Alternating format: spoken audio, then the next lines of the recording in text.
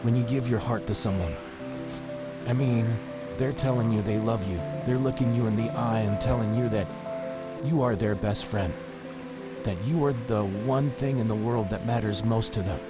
And you give them your heart. You scoop out a big hunk of yourself and you give it over to them. And then they proceed to shit on it.